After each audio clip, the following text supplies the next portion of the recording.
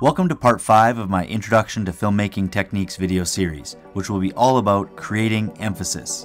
For other videos in the series, like the prequel to this video that explores framing and composition, make sure to check out the links in the description below. Emphasis is essentially a visual strategy that aims to attract, direct, and/or control the viewer's attention. The idea is to create a focal point, or an eye-catching part of the composition that is not only distinct from the rest of the frame, but also has the most significance. Yeah. Here are 10 different techniques that you can use, often in combination with each other, to either create and/or manipulate the emphasis of your shots.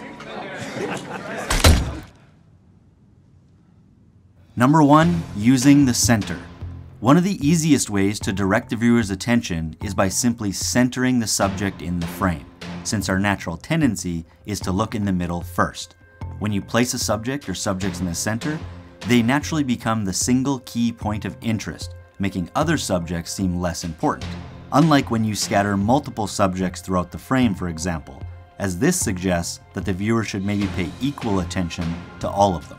Consistently keeping the focus in the center is also an effective way to orient or guide the audience's attention during fast-cutting action sequences as well, like director George Hill did for Mad Max Fury Road.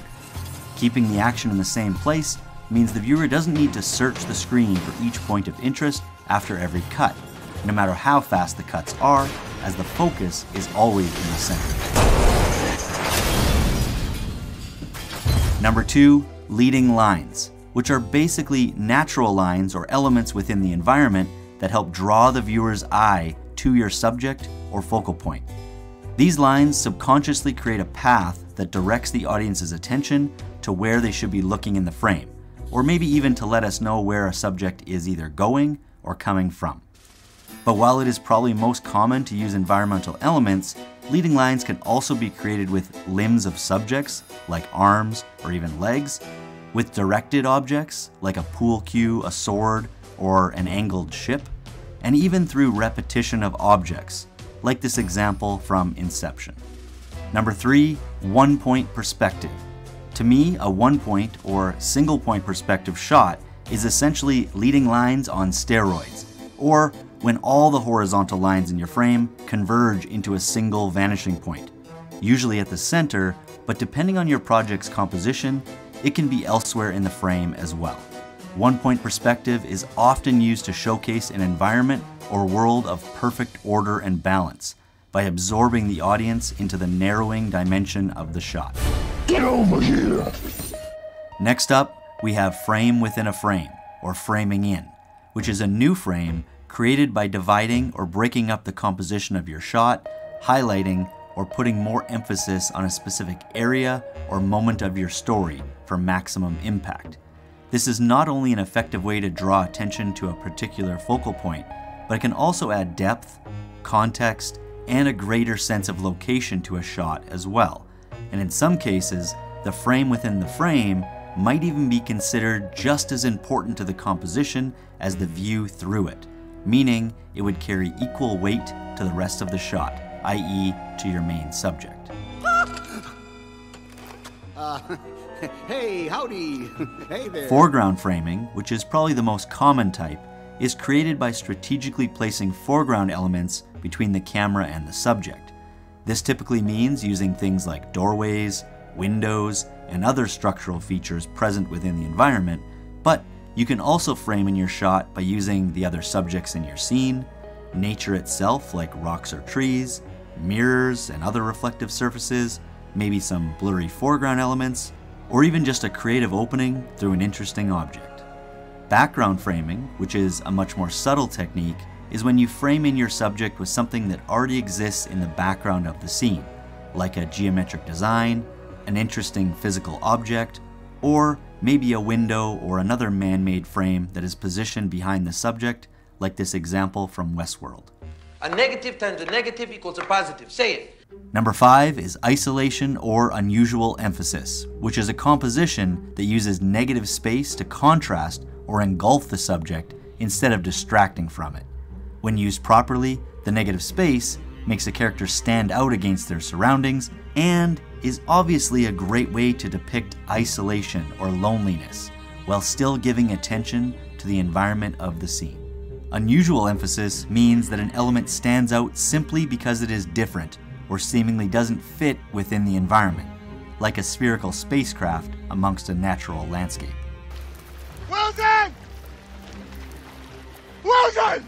The sixth way to direct the viewer's attention is by adjusting your shot size, or how much of the frame your subject occupies. Basically, the larger your subject is in the frame, and or the closer they are to the camera, the more prominent they feel to the audience. Plus, it's easier to focus on a subject when they're the only thing in the shot. On the other end of the spectrum, when a character is smaller or further away, they become less significant and harder to draw attention to, as now the environment is more prominent. I mean, unless you use other techniques like negative space or one-point perspective.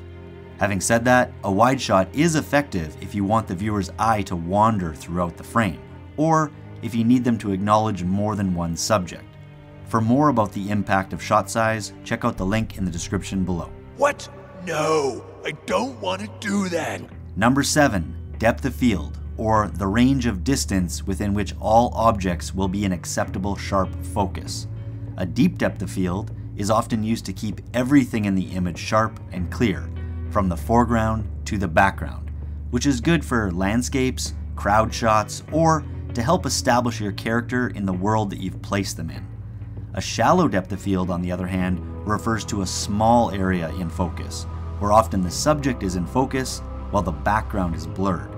This is obviously a great way to isolate the viewer's attention on the exact element or detail that you want them to see at that particular moment. A shallow depth of field achieves this by separating the subject from all other distractions in the surrounding environment.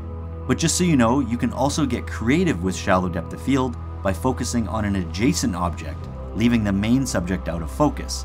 This creates a conflict of interest for the viewer. You can also shift the point of focus from one spot to another within a single shot, which is known as a focal pull or rack focus, like this example from Gangs of New York. Number 8 is color, or more specifically, how the value or contrast of color is used to create the focal point of a shot, where loud, bright, or dramatic color contrasts will make the viewer's eye jump to where you want them to look, and softer shifts in color will allow the audience to move more leisurely through the frame. Creating emphasis with color is often achieved by using complementary colors, or colors that sit across from each other on the color wheel, like red and green, blue and orange, or purple and yellow. Since complementary colors are as different in hue as possible, placing them alongside one another is an effective way to attract the viewer's eyes to a focal point. Duh, yeah. This isn't the only way to use color for emphasis, however. You can also have a high contrast in value, and you can also use an isolated color, whether it's a color found in only one spot, or a single color in an otherwise colorless shot, as both techniques help a subject stand out because they don't harmonize with the rest of the composition's color palette. Probably the most famous example of this is the girl in red from the Schindler's List. Another way to attract attention and make an element stand out is with light, or light in contrast with the absence of light or shadows. There was a shadow. When a subject is placed in an illuminated portion of the scene, like there's a spotlight shining on them, more emphasis is drawn to the subject, which obviously helps to call attention to that part of the frame. This can be an effective way to highlight a specific detail, like a tear running down a subject's face, to showcase an element, an area, or an object that is important to the story, or even just to create dramatic tension between different portions of the frame. Basically, the greater the contrast between light and dark, the narrower the audience's focus will be. On the other end of the spectrum, we can also draw attention to the dark portions of the scene if we want, mostly in the form of silhouettes, as they are now the part of the shot that stands out. Sorry. This contrast of a very dark shape against a brighter background is an aesthetically appealing method of engaging the audience, because we normally don't get to see objects like this. Light is also often used to enhance or create other forms of emphasis, like frame within a frame as well. This can be done in combination with traditional techniques of framing in, by using windows or doorways for example, and can also obviously be both spotlighted, like this example from The Crown, or silhouettes, like this example from Punch Drunk Love. Any questions? No, not for me. The 10th and final method of creating emphasis in a composition is through movement. I don't get it. Whether it's a subject, the camera, or a combination of both, movement creates a sense of ebb and flow through the frame, which turns it from a passive image to a dynamic scene that takes the viewer on a path of discovery. As a result, when a character or object moves through the scene, we are naturally drawn to their energy, which is most apparent when everything else in the frame is still, or without energy. Movement can not only draw attention to the subject itself, but also to a specific detail or object in the frame as well.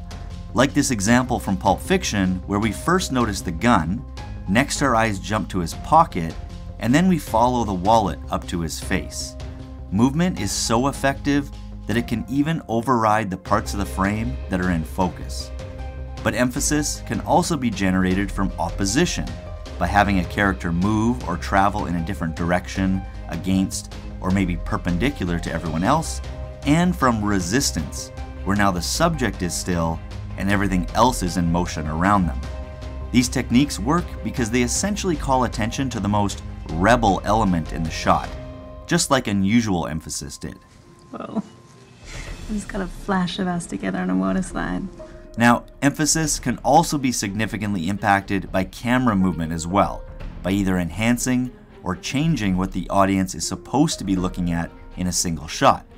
This might mean narrowing the focus of a shot by moving the camera into a subject, or maybe pulling back from one point of interest to something or someone else entirely. You can transfer or redirect the viewer's attention from one element to another with a simple pan or a tilt up or down, or you can keep the audience locked onto a subject with a tracking or trucking shot as they move through the scene, or maybe with an orbit shot that isolates the stationary subject from the rest of the movement created by the camera. And as mentioned earlier, central framing, when paired with movement or action, is a great way to control the point of focus as well. Like this example from Star Wars, where despite the subjects of focus changing several times, along with the camera position, the action always remains in the center, which makes it easy for us to follow. What have I done? Ow! In the end, whether you use lines, light, movement, and/or other techniques to create emphasis, the primary goal of composition is to control how your story unfolds, and as a result, how your viewers will interact with your film, one frame at a time. If you got something out of this video, make sure to drop a like, and if you're new to the channel, please consider subscribing, and I'll catch you next time.